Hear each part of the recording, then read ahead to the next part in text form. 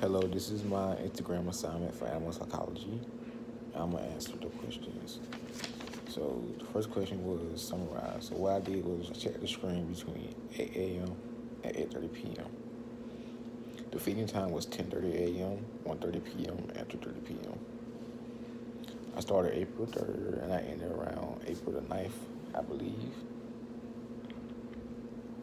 My behaviors I chose was self-groom, stand, which is like being still, body rub, stump, and feed.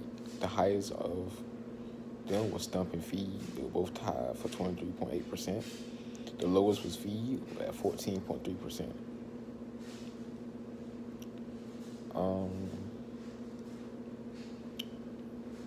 I think it was the behaviors that like the outside force preventing some things from me not seeing everything I wanted was like the interest in certain activities. So one otter might be interested in swimming, but the other one might be interested in eating. Or they both might just want to lay down and be lazy. So you never really gonna see everything because each otter has its own interests. Because they're both different. Also the amount of room. I feel like they had a bigger environment than me doing like otters, like more room to swim, more room to play with the balls, more room to even lay out, or even they had more otters, or had more otters to play with. I just feel like they just need a bigger environment, more natural. What's fair content they can comprehend, because it's amazing how they can know where to go get food at. They know where to go get balls to play. They know to draw when they swim. When they have a problem with another otter, they know to snarl, growl, let them know that they displeased with them. There's many ways like they do what we do, but do it in their way.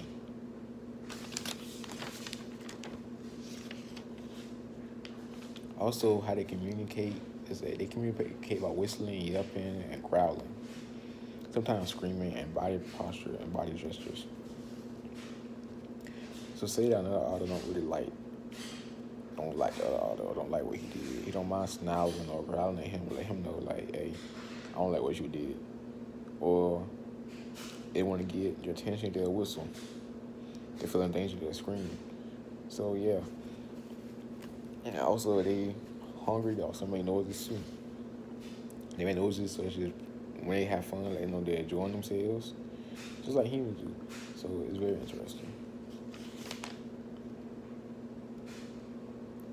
And that's why coming into the fifth question, like, how do they show it? Like I said, they communicate by whistling, snarling, and growling, and body pressure. If they don't like another animal, they will show that. If they're hungry, their body gesture and posture will change for sure. So you will know.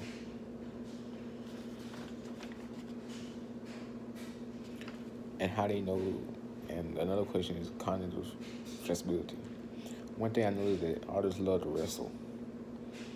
So they know when to wrestle for fun and they know when it's a serious battle. Like, so when it's for fun, they're not as aggressive, they're not as rough and loud. But when it's kind of get serious, they're loud, aggressive, wrestle like a switch. Kind of like flight or fight. In kind of fight, they get aggressive, they're ready to go, they're adrenaline pumping. It's like something tells them, hey, yo, change from playful to now get real.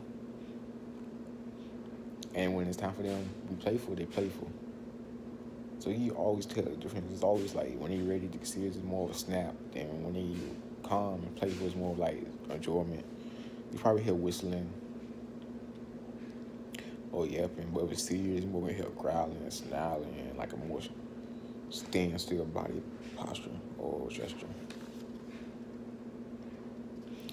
And individual differences. Okay, my first animal I had was a meerkat. The meerkats are very active and they travel in packs. Like, you might see 2 or 3 meerkats doing the same thing. Or 5 or 6 meerkats doing one thing, another 8 doing another thing. They always travel in packs, they're always busy.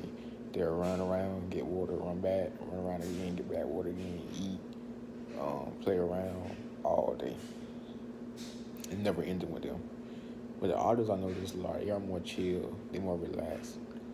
They have a travel in a pack or do things together. They're more freelance. One otter can swim, another otter can chill, one otter can eat. They're not trying to. They communicate and know that each other's in the same environment, but they know they only have to do everything the other one do. Like meerkats are always together, always doing activities together.